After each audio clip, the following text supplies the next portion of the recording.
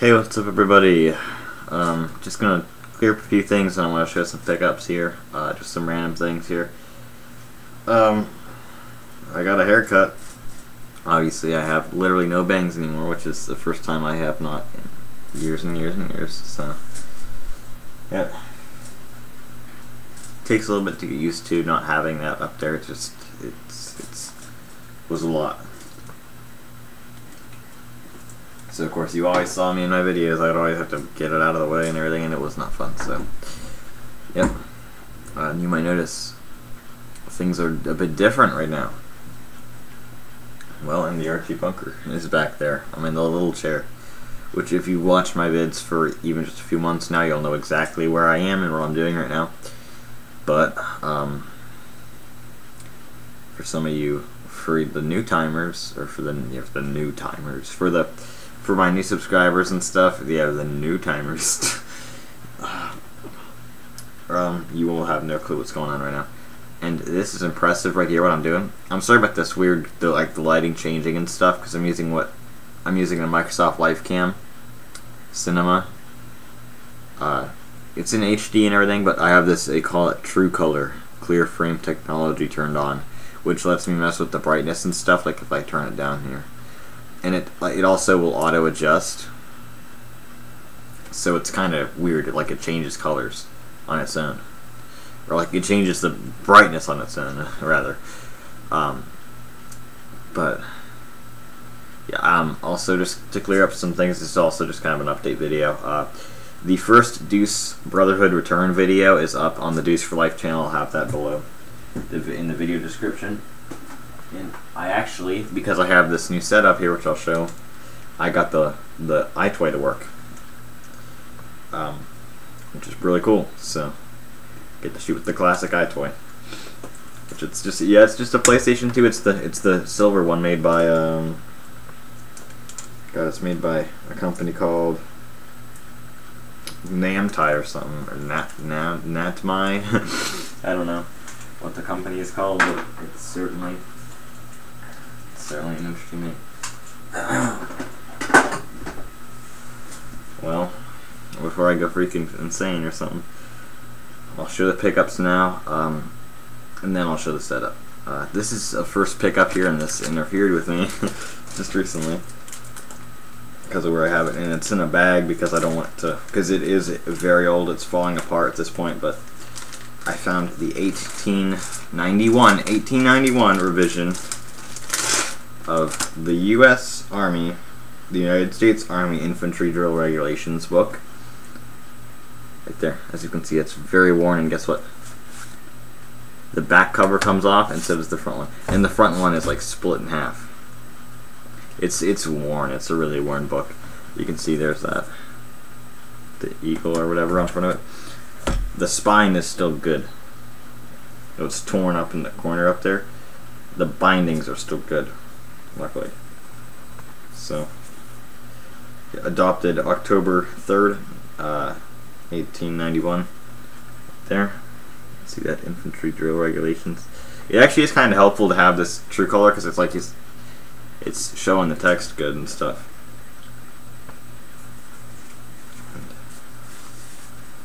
Show some of the images and some of the text right here. It's over 200. And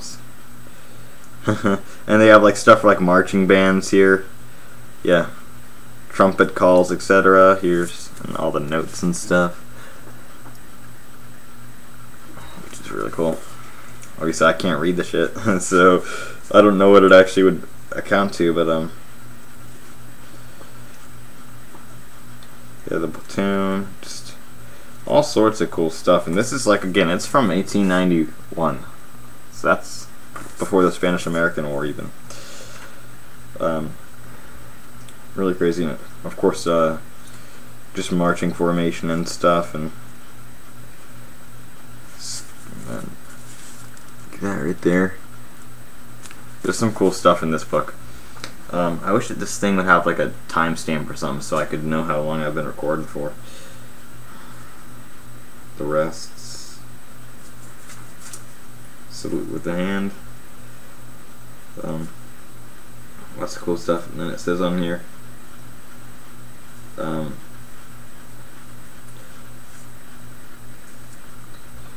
thought it said it on here.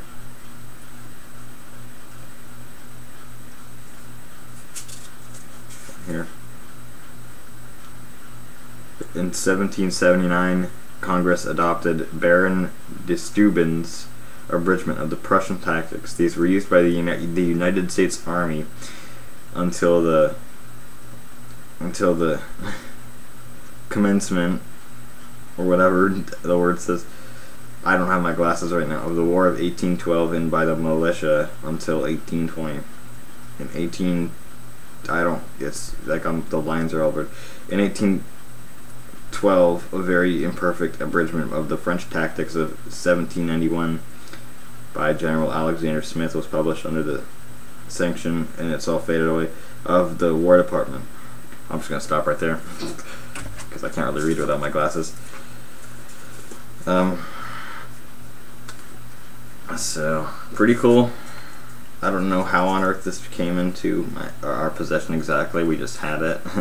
But pretty cool. I can't find it online. So it's really worn away. A lot of the pages were all torn. There were like stains and stuff. It's an old book, you can really tell. But yeah, I haven't looked it up too much, but I have yet to find it online. The damn thing won't go in the bag. Yeah. Now I'll show. Yeah, look at that. Look at that. Okay.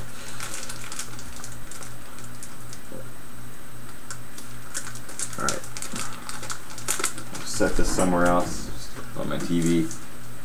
And here's some Goodwill finds. The first one here is I don't know what year it is, but it's a Sears solid state cassette recorder. There, it's one of the older ones. It's not all black on the design. And here's the eject. There's record, play, rewind, fast forward, pause, stop. Put the pause in. Pause is just a spring. Then of course it has the handle. There. On the side there's the AC plug, which I did get with it. It's just up there.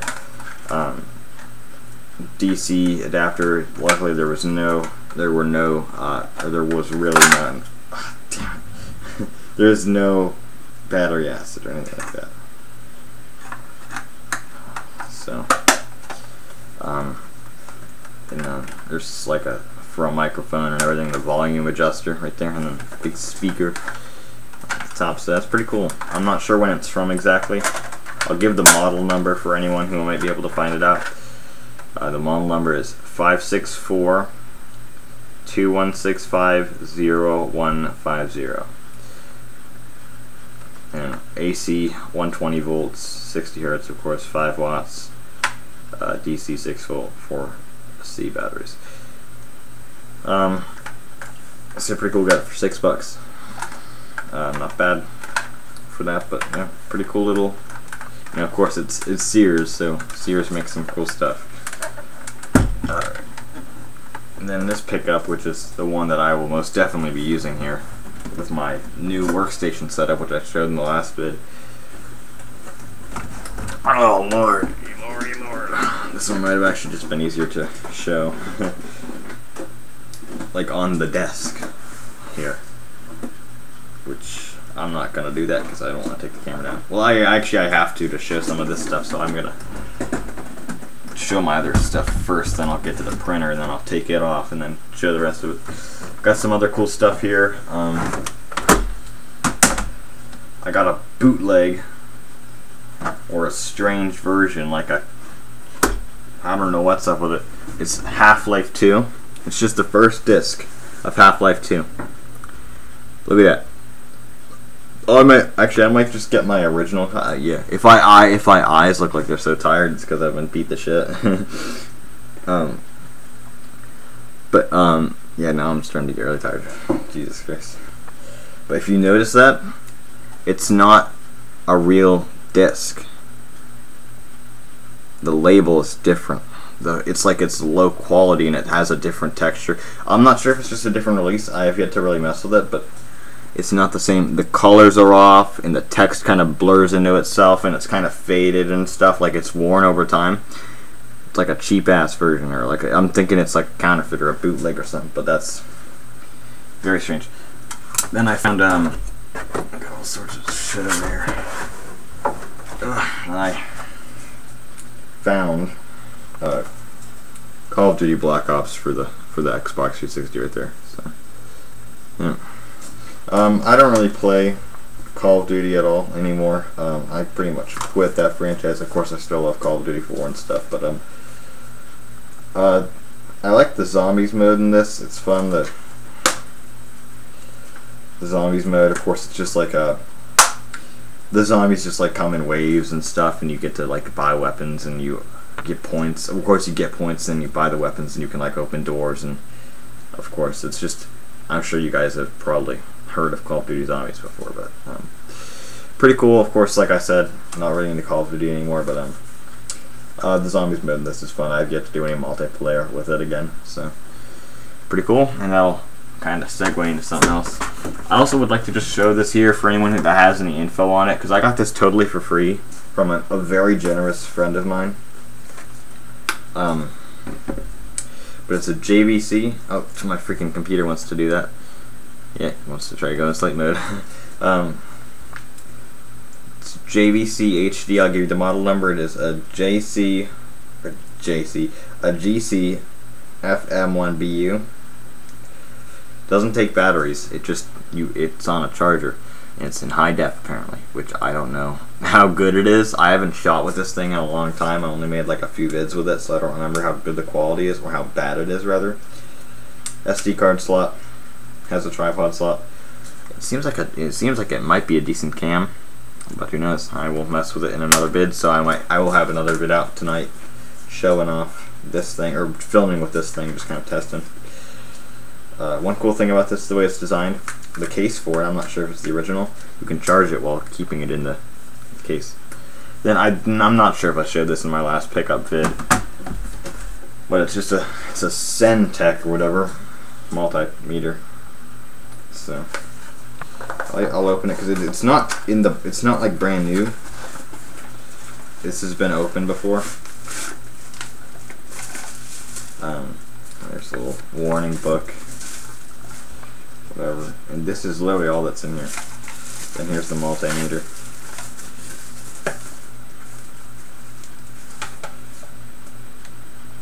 Of course, this stuff is not.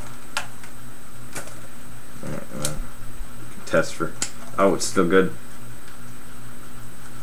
But you can test for it right there. Like that. And of course, oh, no, turn it off. I don't know which cable is which. It doesn't come with the. Let me look on the box. It doesn't even show it right there. Well, that's good. This is for testing 10 DC or whatever. Like if I were to put, like, I don't know, just let me mess with it here, just for a kick. I'm testing a DC input, I think, here, so I'm not getting any in there. Yeah, I'm not entirely sure exactly what I have to do here, but I will probably mess with that later. But this would be good for like testing power supplies on computers and stuff, because of course that's a good way to tell if you're getting the correct voltage. It's just I don't know how to use it. So, but it's like, of course it's like brand new, very good shape, because it was barely taken out, it seems. It was obviously open though. So I'm just not sure if it matters whether it's black or white or what, but I'll have to figure it out at some point here. But yeah, let's get that.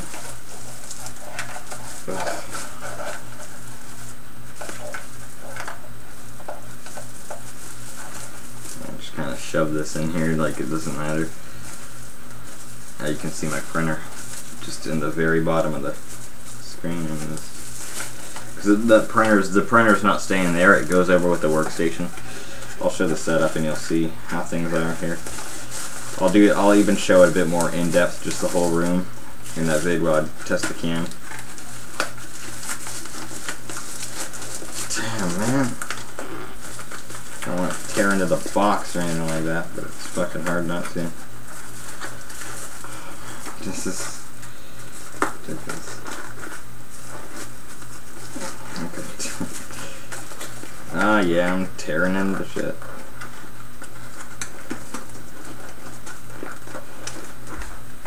I'll deal with it later, man. It's just... Oh, my window is open. Well, anyway. I left the damn book out. And even still, it's fucking warped like that. So I'm gonna mess with that later. Again, just set it up here. Yeah, I'm telling you. This just sits on here now. Alright. So I'm gonna move this stuff back here. Just put it where it should be. Oh, that thing's snapped back in place. Well, except for the book. I can't put that back right now. This multimeter thing's gonna be a pain in the ass, but alright. Anyway. Flip these out here. Okay. Now, since I know this vid's been really long already, I'll show the printer now and I'll show the setup. You kind of can see it right here.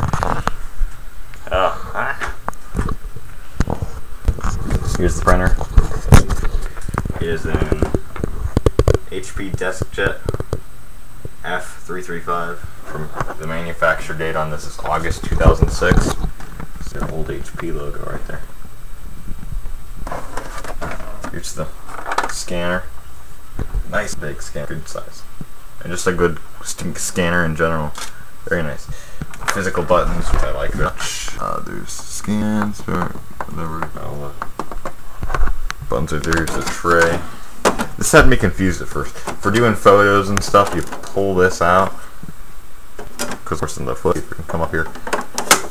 And then you just put paper, you put like a disc into this, but like the tray. And then it just sits in there. Like I think it just comes around. And then the bay for replacing your ink has nothing in it right now. But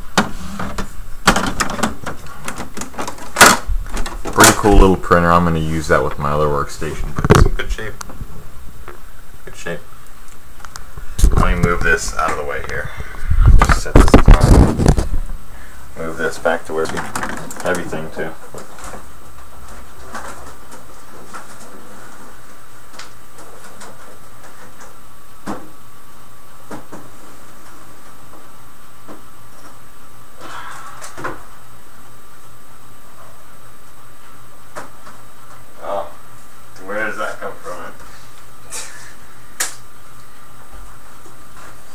Alright, now let's show the setup again.